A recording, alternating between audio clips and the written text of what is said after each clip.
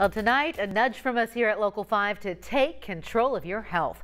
We know through the pandemic, a lot of people put off some of those important screenings. Mammograms were one of them. But an Ankeny woman is sharing her story in the hopes that if you needed a sign to get back on track, here it is. Young, healthy, no family history, breast cancer certainly wasn't on Carissa Meredith's radar in 2021. That changed after a routine mammogram in July. She was called back for a follow-up, and that's when they found cancer. It's scary because you think, my gosh, breast cancer doesn't really run prevalently in our family, and I just didn't think it was something I needed to worry about. So when I heard that, you're grateful that you caught it early, but you're scared, you're sad, you're upset, and I think it was just why is this happening? And you think now you look at just the statistics, and 1 in 8 women are diagnosed with breast cancer, so it's pretty common, and it's something that people need to be aware of and get those annual mammograms. Important because doctors know these screenings are the best way to catch cancer early, giving you a better chance at survival. But when the pandemic hit, we saw a drop in people going for those yearly exams. Even now, there are all kinds of reasons women may be putting off critical care. One of my biggest fears, and it's stupid, but I didn't want to get on the scale and see what I weighed at the doctor's during the pandemic, which is just silly. But it's one of those things you just put off and you think you can deal with it later and when things are back to normal.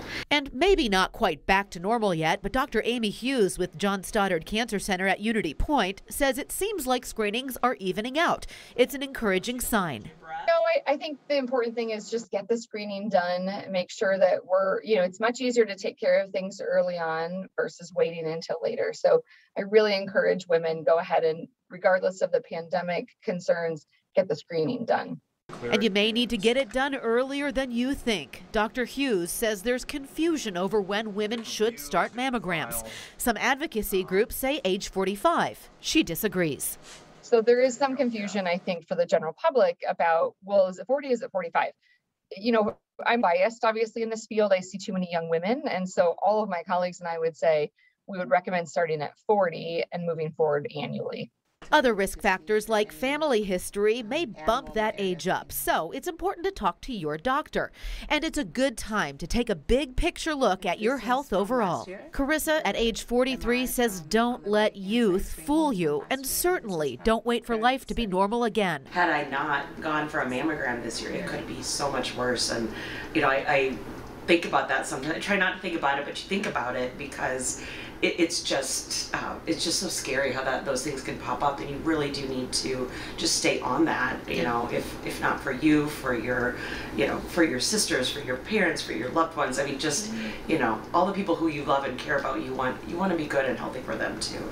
Investing in your health now could be a lifesaver when you least expect it. Carissa tells me she caught her cancer early at stage 1, but it was the most aggressive type of cancer, so she will need 4 rounds of chemo, followed by radiation and hormone therapy, and we wish her the best of luck as she starts that journey. Now, Dr. Hughes says she urges everyone to do a few things besides getting screenings like mammograms, and that is start with cleaning up your diet. She recommends cutting down on processed foods and eating a more plant-based diet, and then getting active, a few things that have likely also suffered during the pandemic.